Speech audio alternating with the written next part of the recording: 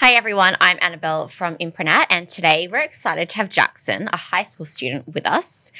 We're eager to hear his unique insights on a variety of topics. So since Jackson is under 18, his parent has given permission for this interview to be shared online and on social media. Hi Annabel, yes, my mum has given me permission to be here. Perfect. Well, welcome to the studio, and we're so happy to have you today. Thank you so much. So let's get into the questions. Now, these questions we're going to ask you are very focused on Australia, society and culture. So first question is, how do you feel Australia's unique natural landscapes contribute to its national identity? Well, I think it's very diverse. In some parts of the country you have flat landscapes, deserts, big rocks as Uluru.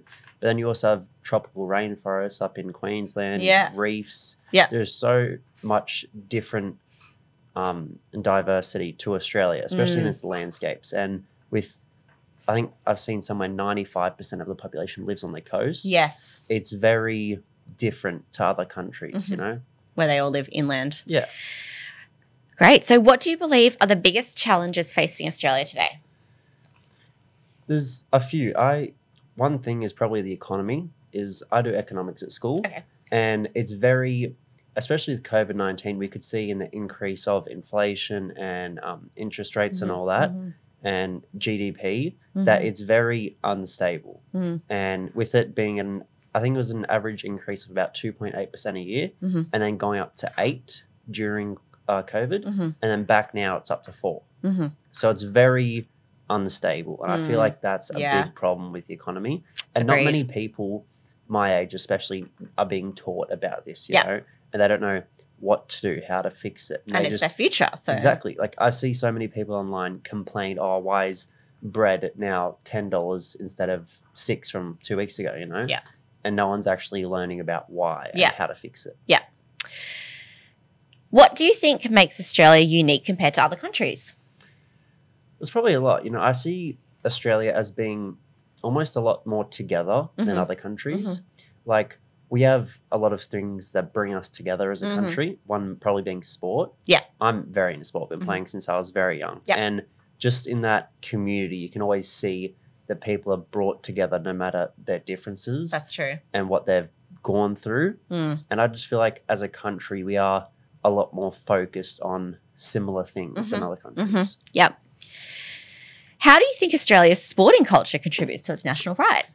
I think as I just said, it brings us together. When the NRL State of Origin is currently on, and me and my mates will always go to someone's house, we'll watch it, we'll get pizzas, and there's just so many different sport, NRL, AFL, cricket. Something to bond over. Exactly. Mateship. And I just love that about Australia. Like I've always been into sport, any different sport. Yeah. Oh my gosh, you sound like my husband. What do you believe are the greatest strengths of Australian society? Probably just how all of us can come together as one.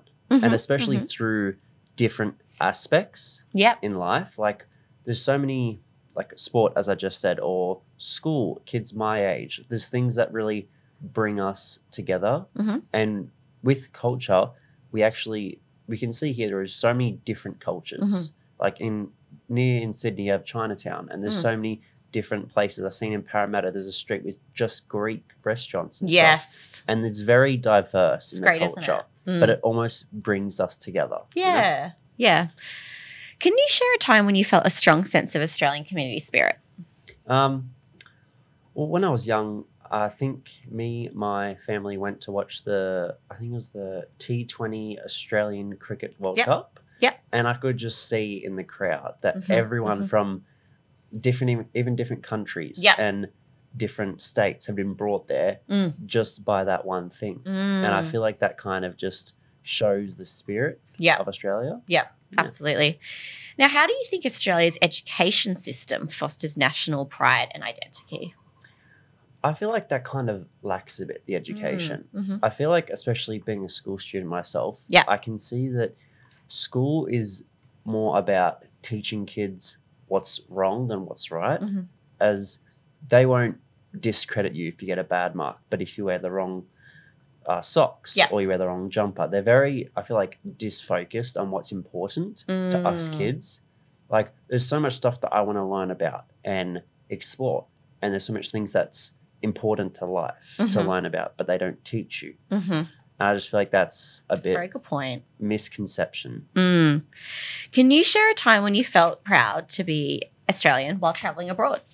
It was quite a few times. I've traveled quite a bit with my family. Yep. And there was one time we went to America and we did a road trip. We went to Los Angeles, Las Vegas, San Francisco, New York, and Orlando.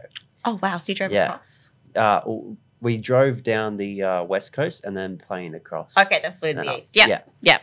And there was just a lot of times that we could see when talking to people at restaurants or just any shops that people were very, what's the word? They were like intrigued about us being Australian. They get excited when you're from exactly. Australia. They're like, oh my God, you're like, Australian. oh, what's this? How they just seem very intrigued about us. And I feel like that made me proud to be Australian, as it just shows that people are interested and intrigued. You know? Yeah, definitely. Okay, can you discuss a moment when you felt inspired by an Australian leader or figure? Well, it's not really a popular one, but there is an actor I know called Travis Fimmel. He's most famous for his role in Vikings, playing the main character Ragnar Lothbrok, which is based on an 800 AD Vikings. And I just love seeing him in multiple other movies, and no matter how much money he's getting paid or what he's doing, in his real life that he shows on his TikTok and Instagram, he's an Australian farmer. He lives on a farm, he has animals, and nothing ever changes his way. And I just like how no matter what money or fame he gets, he always comes back to that person that he's grown up as. Yeah, love that. That just inspires me. Definitely. Now, can you share a story that demonstrates the importance of mateship in Australian culture? Just how, especially with mateship and my friends, just how each of us can work with each other and help each other. Like, I had a mate's party a couple of weeks back, and he had no stuff for the party, and all of us who were going to the party helped. You know, we brought chairs, we brought wood for a fire pit, we brought a gazebo. Nice. And I just feel like we all can come together, especially when it's for a special event like a birthday party or something like that. Yeah, that's nice. Great. So we do have one more question. It's quite an important one. How would you improve a nation? And this is regarding Australia.